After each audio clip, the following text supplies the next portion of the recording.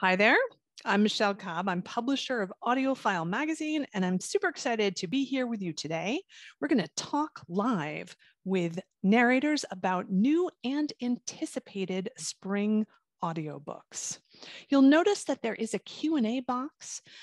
If you would like to ask a question to any of our narrators, please throw it in the Q&A box, not the chat box, so that we do see it.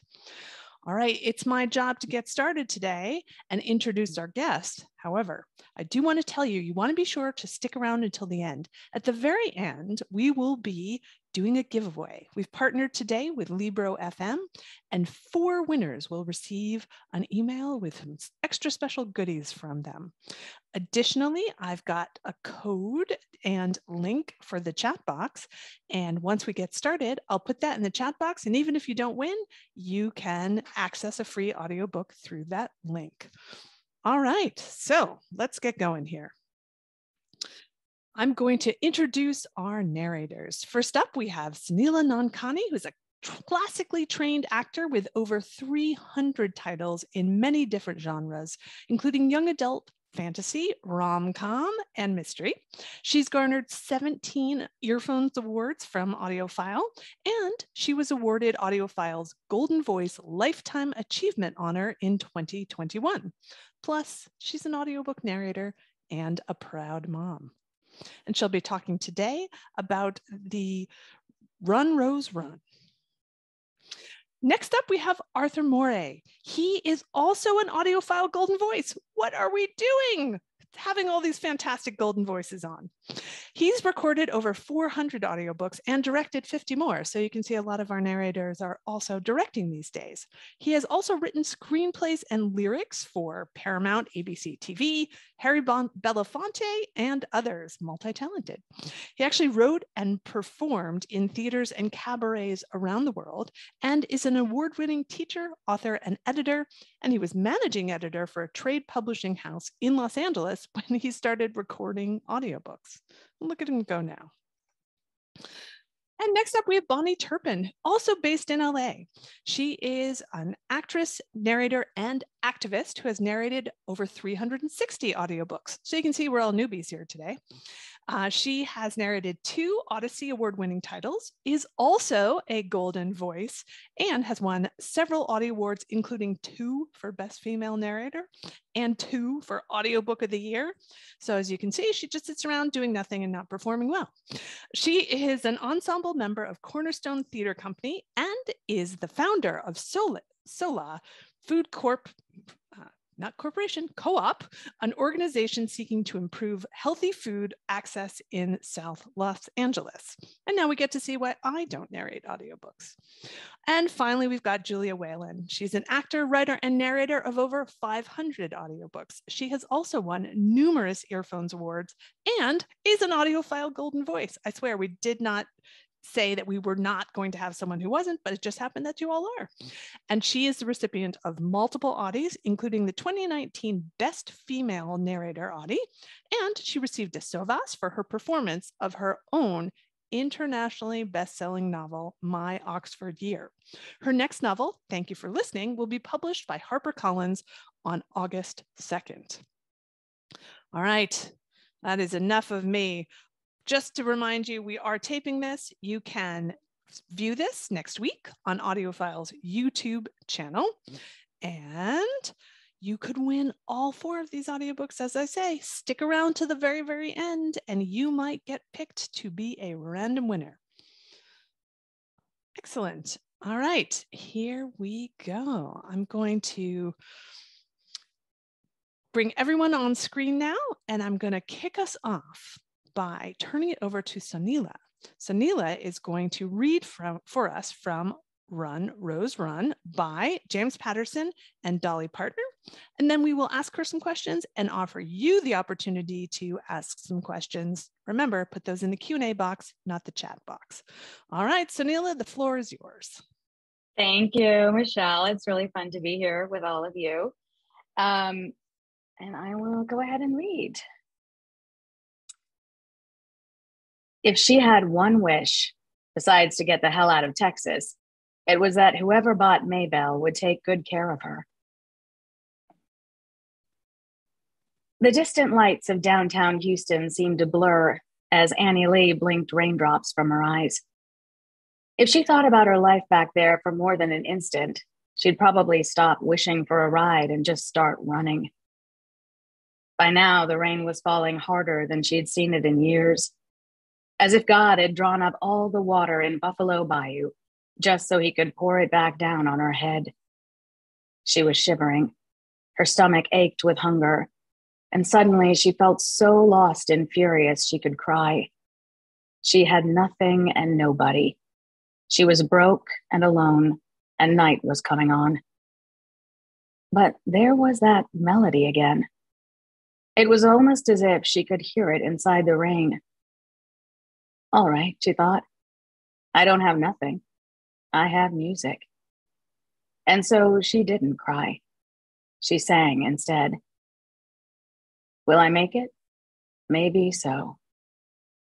Closing her eyes, she could imagine herself on a stage somewhere, singing for a rapt audience. Will I give up? Oh no. She could feel the invisible crowd holding its breath. I'll be fighting till I'm 6 feet underground. Thank you. Now, there's something special about this audiobook in particular because it was actually read by a full cast. So it was read by Dolly Parton, Kelsea Ballerini, you, James Fouhey, Emily Wu Zeller, and a bunch of other people.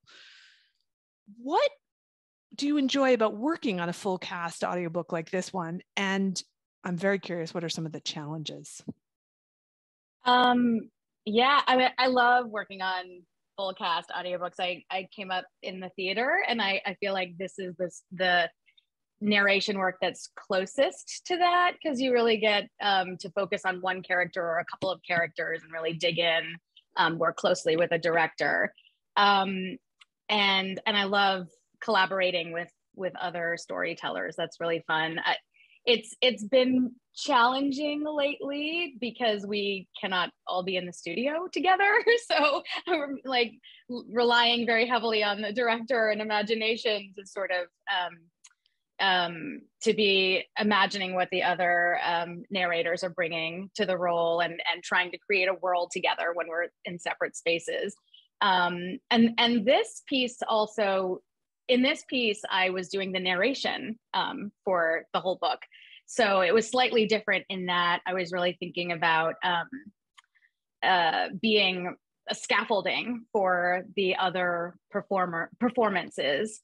So that was sort of an interesting challenge to be doing on my own as well. But really fun to work with. I mean, the cast is amazing. So really fun to be on an audiobook with all of them. Bahni, what about you? Have you ever worked with a full cast or ensemble, especially like with a big name star that, you know, maybe has a little bit of a different timbre?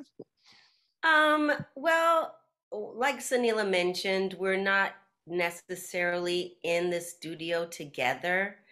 So it's, you know, basically you're just reading your part most of the time. It's not like a cast read. And sometimes that happens, but it's very rare these days.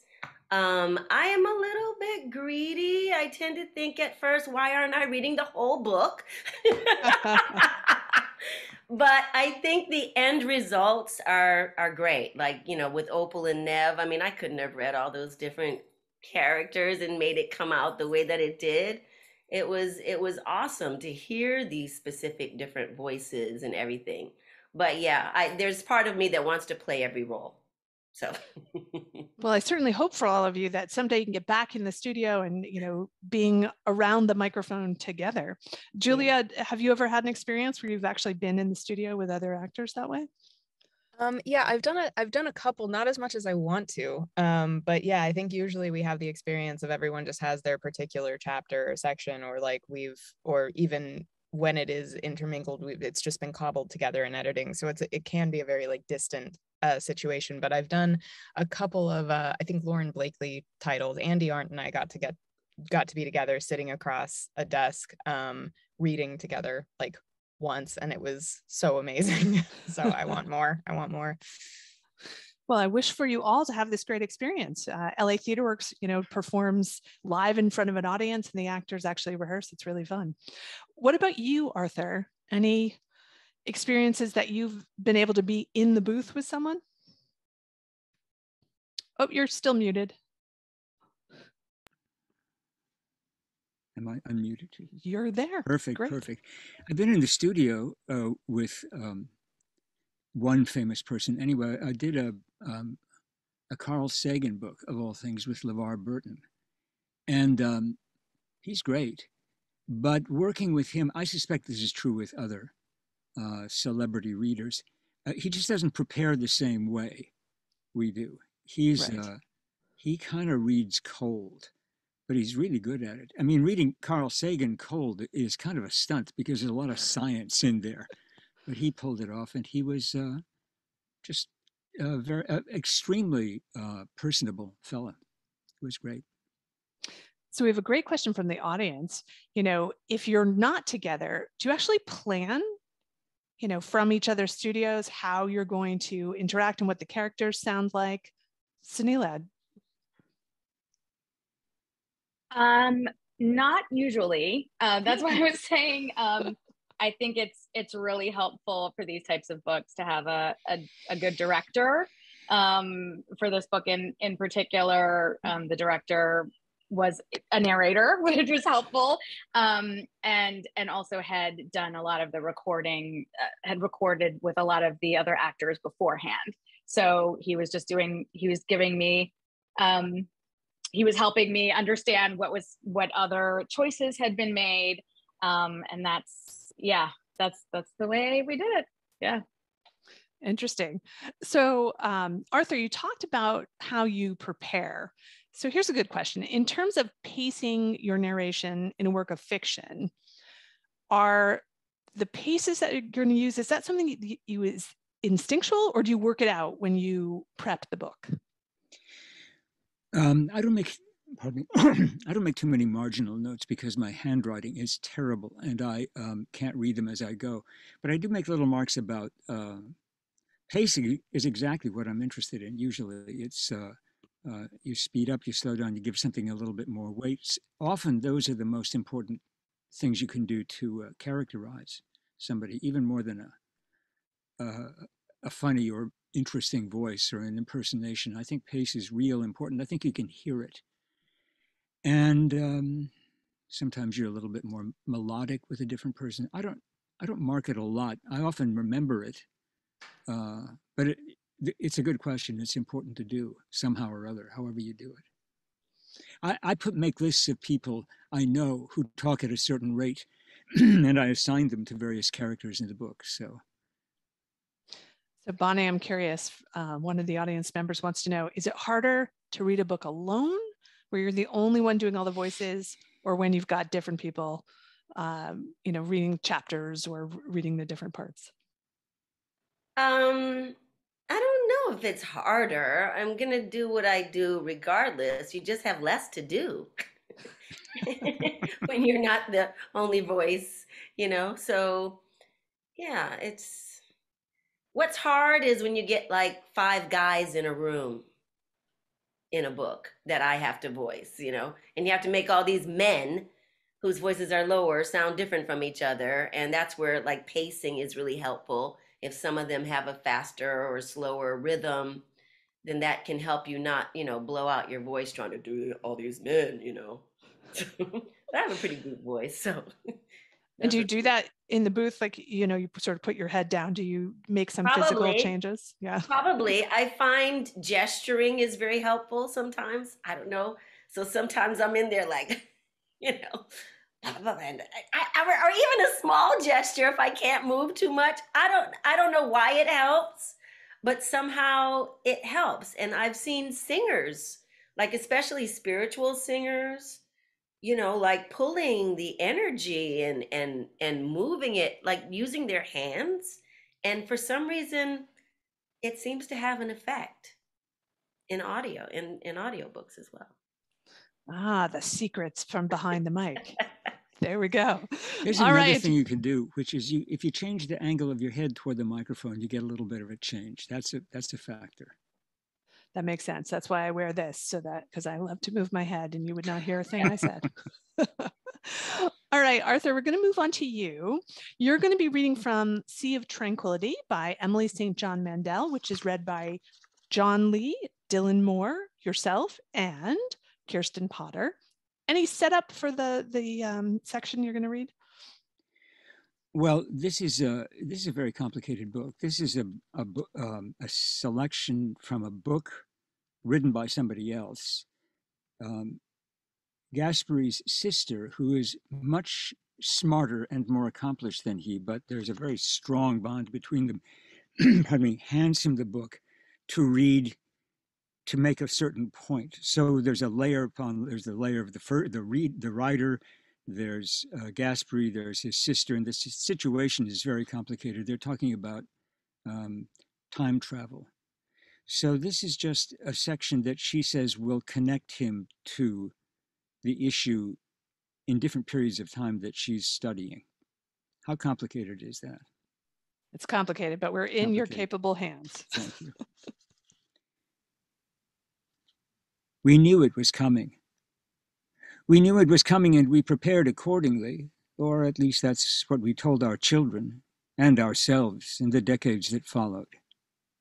We knew it was coming, but we didn't quite believe it. So we prepared in low-key, unobtrusive ways. Why do we have a whole shelf of canned fish? Willis asked his husband, who said something vague about emergency preparedness. Because of that ancient horror, too embarrassingly irrational to be anticipated aloud, if you say the name of the thing you fear, might you attract that thing's attention? This is difficult to admit, but in those early weeks we were vague about our fears because saying the word pandemic might bend the pandemic toward us. We knew it was coming and we were breezy about it. We deflected the fear with careless bravado. On the day reports broke of a cluster in Vancouver, which was 3 days after the British Prime Minister announced that the initial outbreak in London was fully contained, Willis and Dove went to work as usual.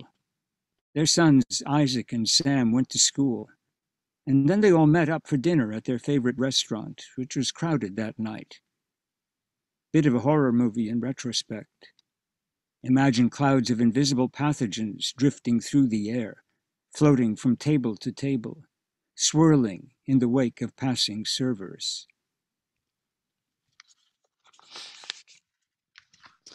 Well, that's a bit of a horror movie, right?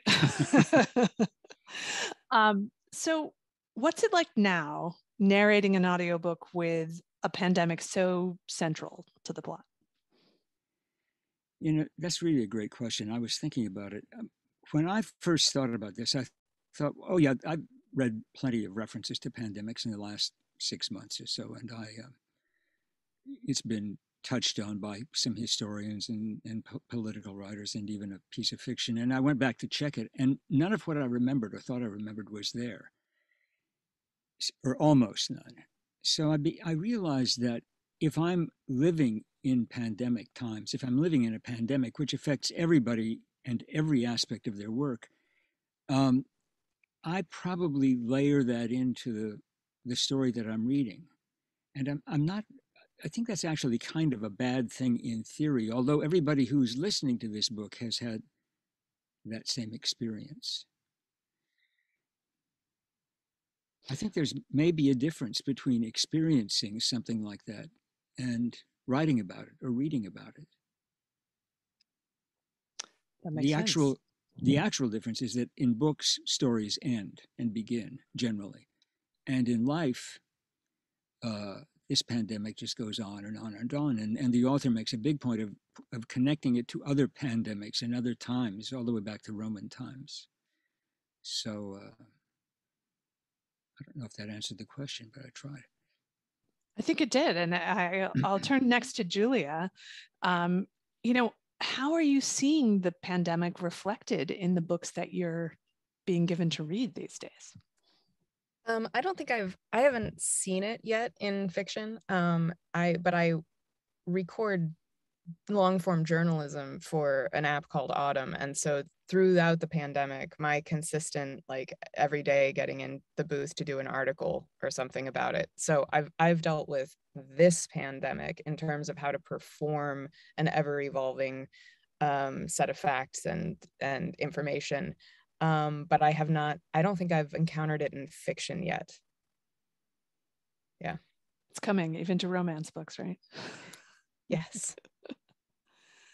We have some great questions from the audience. So Soneela, I'm going to ask you about pronunciation of names in a multi-voice text.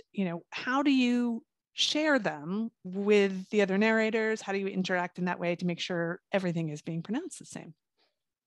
Oh yeah, that's really important. I've definitely done multi-narrator books where we have pronounced words differently and gotten, 400 corrections each. So that's a super important thing to do. And yeah, so sometimes the publisher will facilitate that by having a list available for all of us. And sometimes it's just, we've got a shared Dropbox and everyone's, the person who recorded first is saying, this is how I pronounced everything. But yeah, that is really, really important to stay on top of, for sure. So Bahni, here's a question for you. Do you ever find that you get typecast to read particular kinds of books or characters more than others? Yes. In a word, yes. Unfortunately, the audiobook industry is not colorblind. And there have been a few books that I've narrated that where the central character was not Black, was not a Black female, obviously. So I tend to read Black characters or books that have to do with Black people.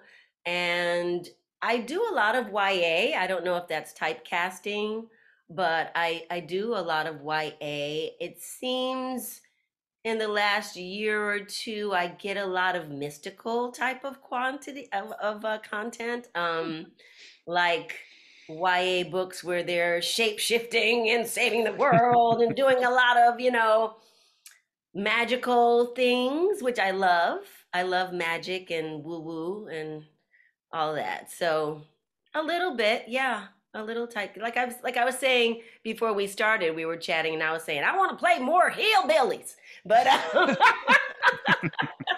can do it. I can do that accent, but I don't get that many opportunities to do that. So because those characters, that particular accent is generally looked on as white, so they appear in some books that I do, but they're not the main character. And is there a book that you in particular wish you could have narrated? Girl, you don't want to get me started down that road. But there are books that I have narrated that they then gave to another narrator. So, really? Wow, I had no idea. Yeah, we won't get into that. But yeah, I don't know of any off the top of my head that I was like, why'd they give that book to her? I haven't felt that way. It's been fine. I get plenty of great stuff to do, so I'm thrilled about a lot of the books that I have done. Excellent. So Arthur, I'll ask you the hard question. Have you ever narrated a book you didn't like, or do you usually kind of pre-screen to say I'm unwilling to narrate that? Here's my worst story like that. I was asked to read a book that was a sort of spiritual book, a Christian book, and I'm very careful about those because some seem okay to me and some don't.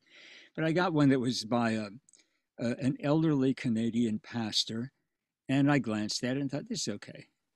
I'll be all right. I didn't really read it carefully enough because I was in a hurry. So then I started on it, and I found a paragraph on a page that really was offensive, I thought. So I got in touch with the publisher, and I said, look, I promised to do this, and I know you've got it on your schedule.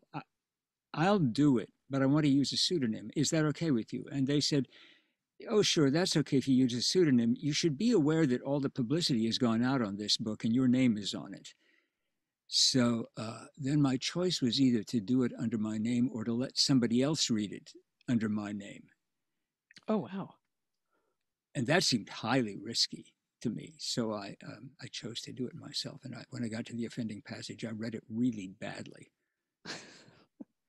Soft pedaled it, tried to make it minimal. I'm not happy about that, but I don't know what I could have done. It sounds like you navigated a difficult situation in the best way I don't know. possible. I hope so. I hope so. Thank you. So, Julia, you've read some of your own books. Do you have a favorite performance or novel that you've listened to or read? And also, since you've done some of your own work, do you listen to your own work as well?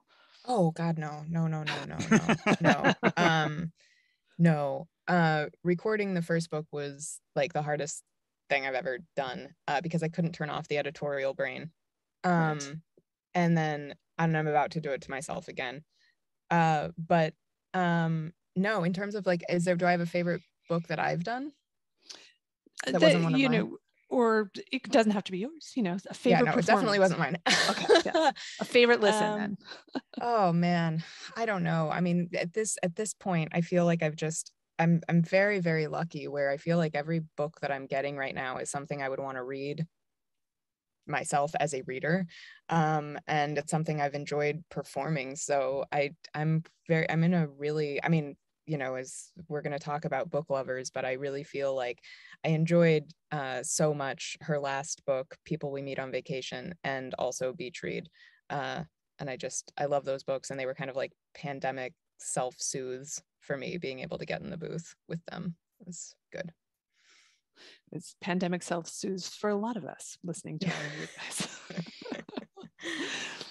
Soneela, do you enjoy narrating works from different perspectives or life experience from your own? And, what type of preparation do you do? Because that might be really challenging if you really have no experience with the characters or what they've done. Yeah, I mean, I would say I typically don't do books where the experience of the main character is just like way, like I can't relate to it at all. No alien shapeshifters then? Well, actually, maybe I am. Yeah, and I would say, I mean, I feel like it's kind of tough for me to even think of a book that's like difficult where you can't relate at all. But yeah, so I do a lot of young adult now, which is feeling farther and farther away from my experience. But I also just really enjoy sort of visiting that part of my life again. So yeah, so I usually, I would say it always, there's some point of contact, some point that feels like connected to me, and I use that to sort of break into it and sort of find the characters and tell the story. Excellent. All right, we're going to move on to our next reading. Bahni, you're going to read from The Memory Librarian by Janelle Monáe, which was read by you and the author. Any setup that you can give us to the excerpt? I'll just say that all of the stories, this is a book of short stories, and all of the stories deal with a future world. I'll just say that. Excellent. We look forward to hearing it. Maybe I'll say a little more. In this particular part of this story, there are female people living in an intentional community, put it that way, and they're doing this so that they're safe, because there's a lot of I don't know, tracking and controlling and telling people how they need to live by the authorities and stuff. So they're out in an intentional community that's away. It's a ways away, and it's kind of secret to the larger world. All right. Here we go. Excellent. Thank you. She liked to close her eyes when she stepped into the cave, although it wasn't necessary. When she spoke in the cave, the echo carried the deepest notes of her voice, the reverb filling the darkness as if she were on a stage. Jane let her head drop back as she hummed a melody from before the Pink Hotel, or even New Dawn's capturing her. She let herself sway to the dripping water until she heard a shake and a snap, and the blackness behind her eyelids turned red. She opened her eyes and shifted. Near had pulled out a flashlight from their belt clip, resting it on a large piece of flatter stone. It lit up the onyx-swirled gray stone, not like a spotlight, but like a candle. An intimate performance. Same as usual? Near asked. Jane nodded, slowly settling down into the dirt, kneeling. Near took a breath and then recited the opening. Tell me a story you don't want to forget. Jane pressed her hands against the rich soil. When she had first arrived at the hotel, she'd questioned the way that the cave was used. This rich dirt could have been moved into the sun to grow trees and vegetables. The pushback had been immediate. It was one of the earliest things that the women of the Pink Hotel taught her. This cave was growing things, was being used for growth. Because instead of tubers or flowers, memory found purchase here. I love that last line. So tell us, you obviously read and the author read. What kind of preparation went into your work? What kind of interaction? And did you listen to her album as part of your process to prepare? I did not. And I didn't even know, are there titles in the book that are from titles of her songs? That I do not know. I did have a conversation with the author, and I had complimented her on a phrase that's used in the book, and she told me it was from a song called The Power of Yet, which she had performed on Sesame Street. And so I was able to look that up on YouTube. I mean, I did this after I read the book, but her book, it was very challenging because it is a future world, and her imagination is quite incredible. And in this future world, kind of the gender tolerance that we're learning now, where we're asking people their pronouns and things like that has become totally normal, and people are all places on the spectrum of gender. So that's an interesting fact that's present in most of the stories. And there's hopefulness in it also, which I love. There's a hope that these children that are here now, or that are present in the time of the book, are going to put things in place to make the world better, to change the trajectory that we seem to be on now to something more heartening, more beautiful for the future. Did I answer your question? I think I went off on a side trail there. No, I think you got there, which leads me to another question. And I'll ask the group here.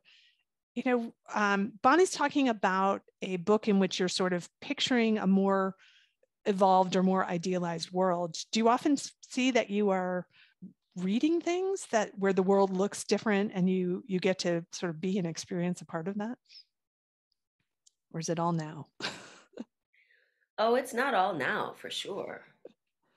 And are we just talking about fiction, or are we talking about? Yeah. Well, fiction is more likely to be predicting a future which is very different than what we can think of. Well, I narrated one book that I want to highly recommend. It is nonfiction, and it's a multiple narrator read. I don't know how many of us there were, but I only read a few of the chapters. It's called Regeneration by Paul Hawkins. And it is about changing, you know, the climate change trajectory in 30 years, you know. So it was healing to just read that there are some solutions that could be put in place, you know, that we can work towards. So I highly recommend that one. Excellent. Yeah. All right, we have many audience questions, so I'm going to try and get a few of these. Julia, how do you research on how to pronounce different names from other countries, cultures? Any tips you have for people there? Yeah, I have like a whole research protocol. But so this is like way too, this is a graduate level seminar in that. But I think that, I mean, my one caution is that if you're first starting out, and I don't know if this is coming from a narrator or, but you know, beware the bots.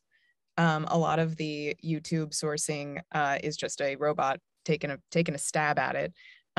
It should in no way be considered authoritative. I have a kind of standard of being able to verify a pronunciation from 2 sources that I think are reliable. And so between Fouhey and Youglish, and then also if it's a foreign word, being able to find the transliteration of the word and search for that, not just the anglicized spelling of it, will make a difference. It will get you closer. Wow. Yeah, so sorry, that was... No, it sounds intense. I mean, Forbo.com for those who don't know. Yeah. Forbo.com. And I'm going to jump in on that. I think this happens to me a lot. Like, also sometimes with certain words, it depends on, like, it's pronounced differently depending on which country or which part of the country it takes place in. So it's also important to track that. Yeah, and there's a cultural sensitivity to that as well. Like we're seeing that right now, and like even just in the last month, the choices that have had to be made in, if we're doing Ukrainian place names, maybe making sure we have the Ukrainian pronunciation, not the Russian pronunciation. Right. These choices can be politicized, so it's just coming to those decisions with an extra layer of sensitivity. I find helpful. The golden standard for me, the best way to get an author's name pronounced is to find a YouTube clip of an interview where the author is in the room with the interviewer. Then you have to assume that the interviewer got it right because she got it from the horse's mouth, so to speak. But there are a lot of places on YouTube you can go, but there's also a lot of misinformation, as Julia says. Yeah. Searching through podcasts is helpful too, because sometimes podcasts will have people introduce their own name. Yeah. All good tips. Yeah. I'm curious, do any of you speak a foreign language that is helpful for you? No. I do. I speak some Hindi, and I speak my mom's dialect. Nobody ever asks me to do this. My mom's from Ghana, so I also speak her dialect called Chi. But nobody ever asks me to do Chi. All right, we're putting it out in the universe for you. There it is. I have just enough high school French to get me into trouble where people think I speak it and I don't. That's the problem. My partner teaches Italian at a college level, and so I am now everybody's go-to source on Italian words, and I just feed them to her and get her to read them into a phone. And I'm very popular because of this. That is the thing. You do learn other narrators who have that information. Like I bother Eduardo Ballerini for Italian all the time, and we all kind of know the special skills that other people have. I didn't know, Arthur. I could have used your help. Next time, Bahni. Yeah. You know where to go. A rare book where I had a Black woman married to an Italian. Probably a rare marriage too. He wasn't the main character, but there was Italian in it. I love that sense of community that audiobooks have, that you all can draw upon each other and, you know, help each other and guide each other in these choices that you're having to make, and in all these accents and things that you're having to do, because you get to play all the parts. All right, we're going to head into, we have so many audience questions, but we're going to head into Julia's reading from Book Lovers by Emily Henry, and then we'll get back to some more audience questions. So Julia, set this up for us.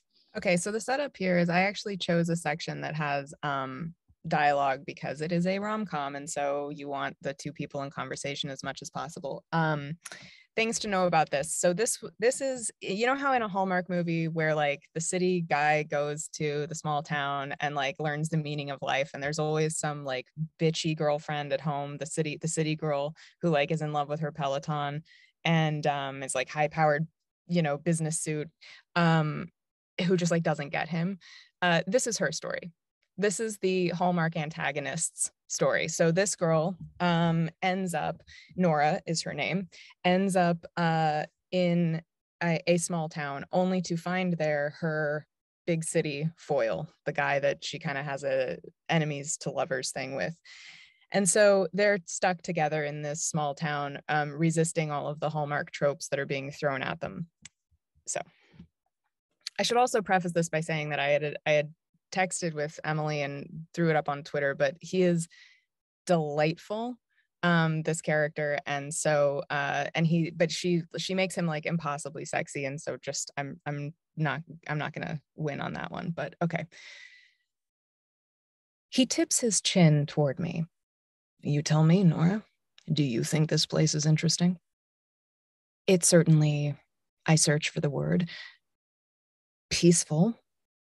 He laughs, a husky, jagged sound, one that belongs in a crammed Brooklyn bar, the streetlights beyond the rain-streaked window tinting his golden skin reddish. Not here. Is that a question? He says. It's peaceful, I say, more confidently. So you just don't like peaceful. He's smirking through his pout, smirting. You'd rather be somewhere loud and crowded, where just existing feels like a competition.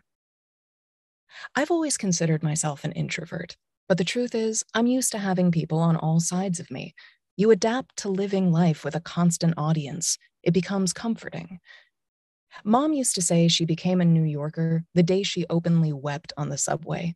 She'd gotten cut in the final round of an audition, and an old lady across the train car had handed her a tissue without even looking up from her book.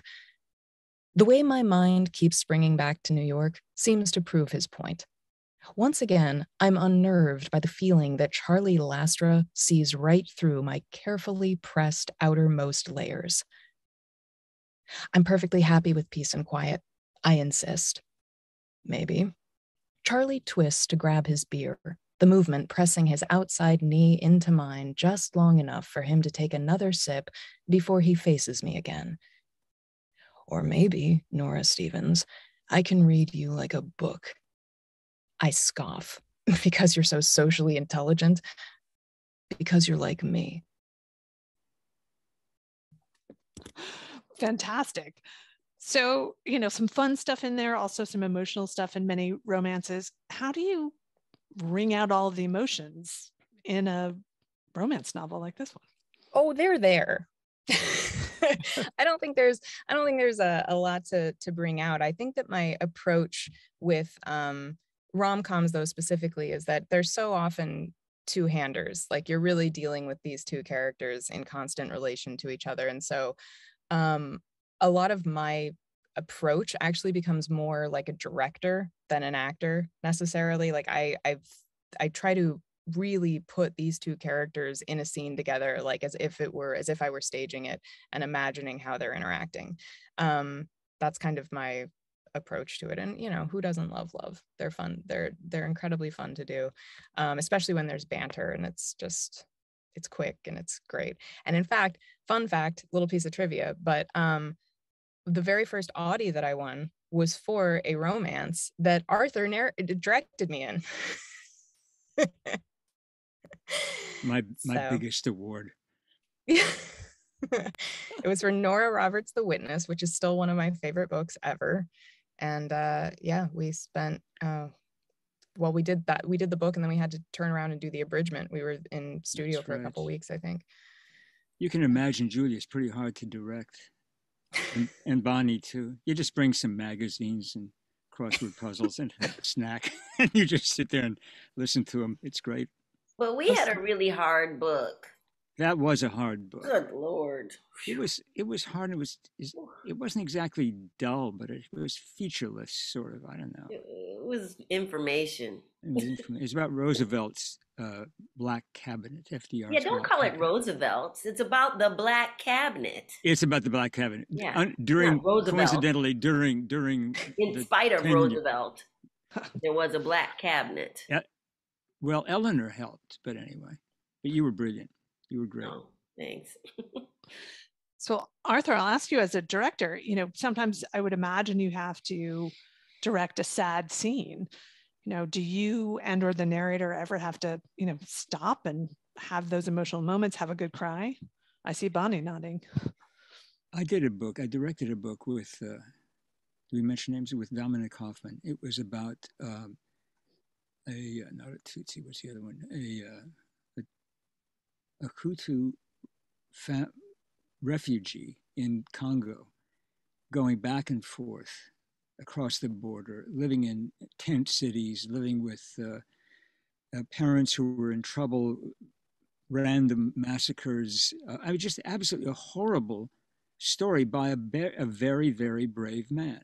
And we got near the end of it, and Dominic just couldn't go on. And I couldn't go on. We were both so choked up. It was impossible to continue for a few minutes.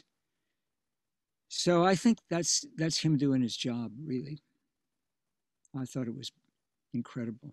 And the book and the moment was absolutely deserving of that kind of response.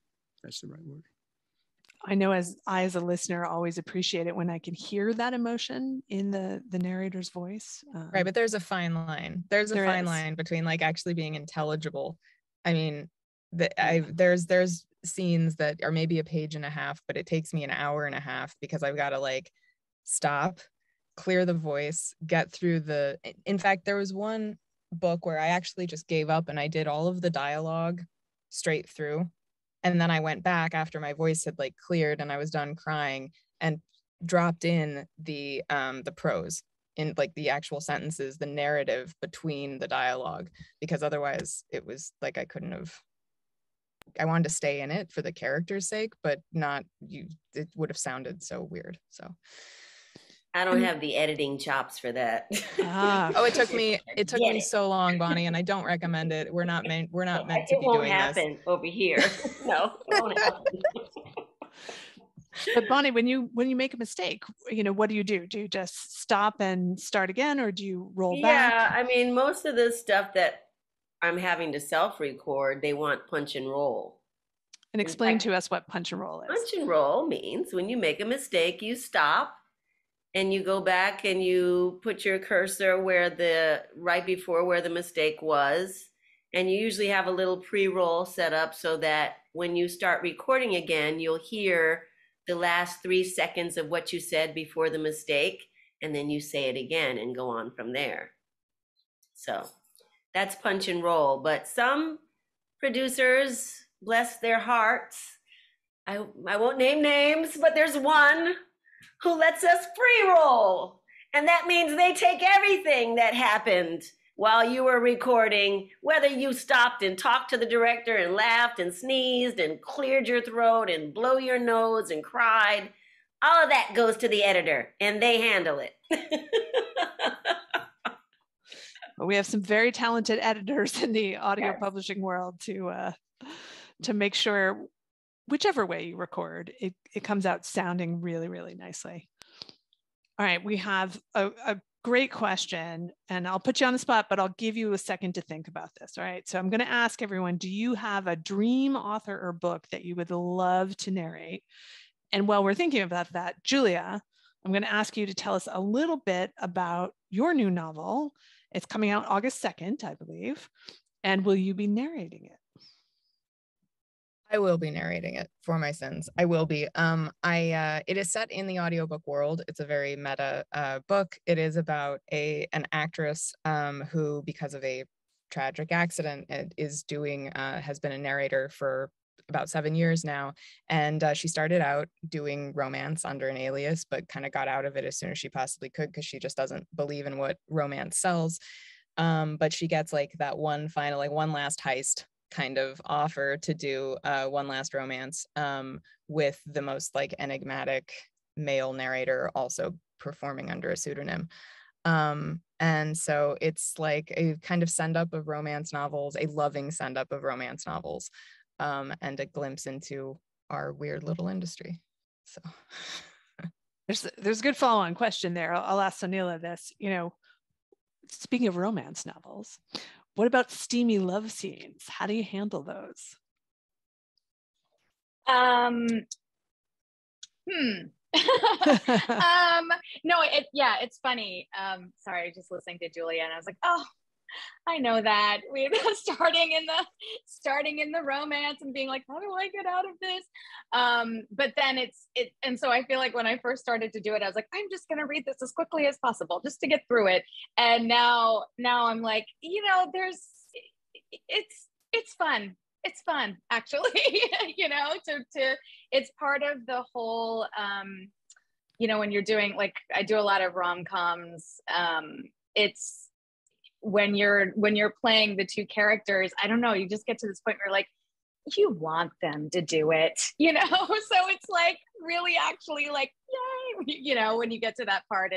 And I think you just have to lean into it and have fun with it. Otherwise, I really think, Soneela is so right that like you get to the point of a romance, right, is that all of the major character development scenes are done through the relationship is what is moving the story forward, as opposed, in the same way that like a break in the case in a thriller or mystery would be the thing moving the story forward. So these scenes are like climax scenes, but it's because they're where the characters really reveal themselves. And so there is something really satisfying and fun about that. And I agree. You just steer into it, give it the same.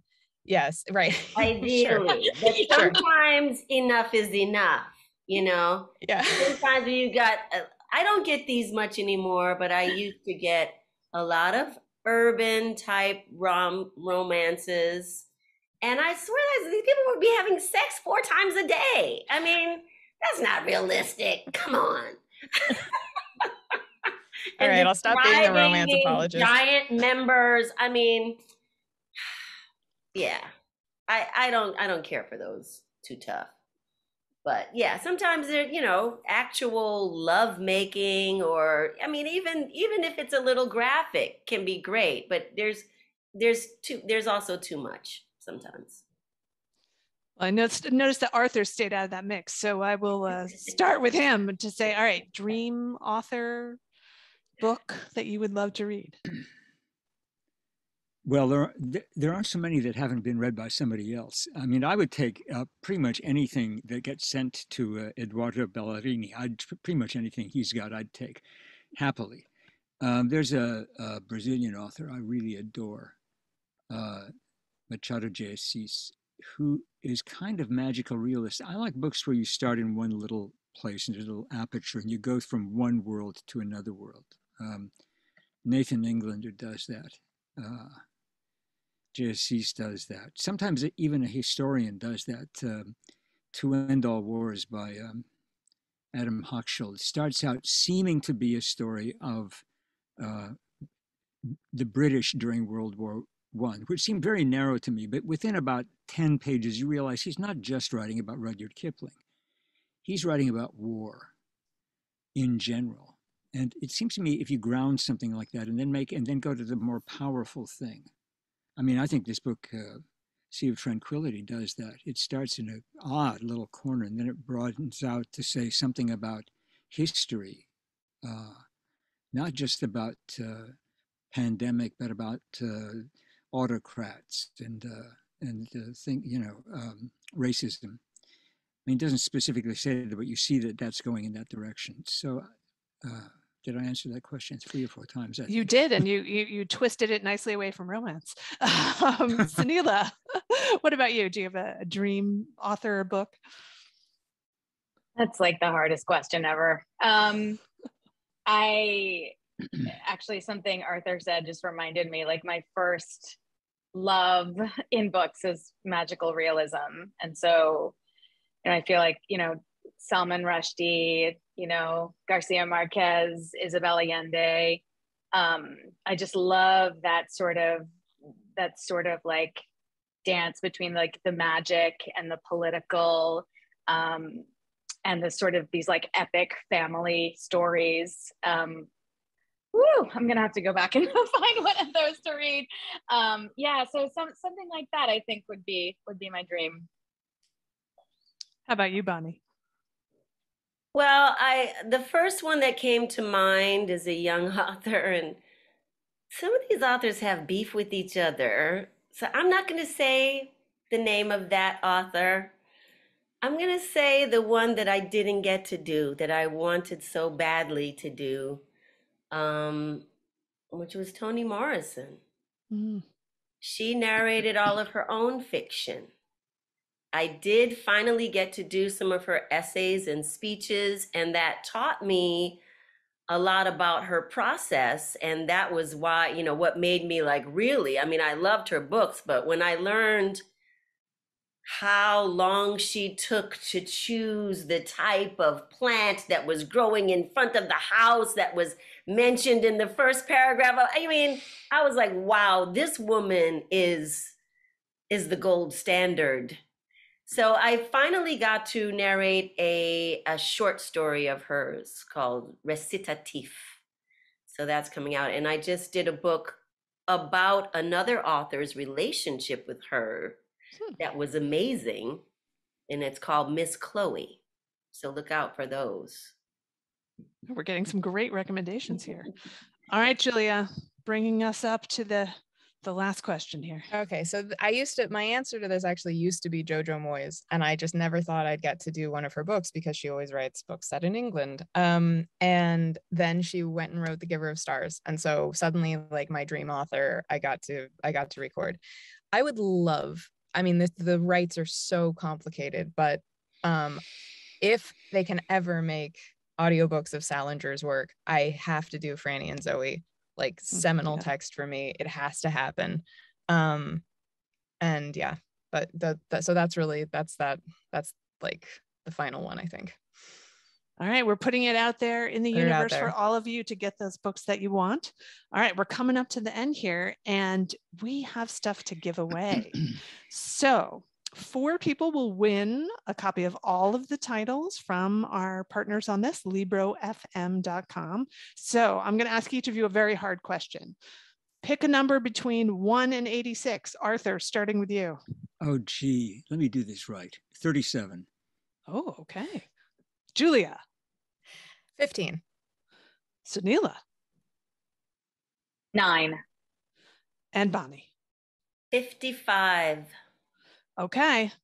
I will go into the back end and grab those numbers randomly from the list of people that attended. So hope someone out there enjoys the winnings. You'll be receiving an email from Libro FM.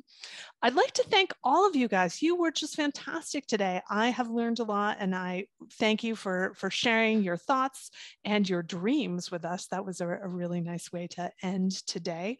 I'd like to thank the staff of AudioFile, all of you for coming here today. Of course, the publishers who allowed us to do these excerpts, and Libro FM for partnering with us on this. The recording will be available on the AudioFile YouTube channel by next week, and we hope you all have a fantastic day. Thanks for joining us. Thank you, Michele.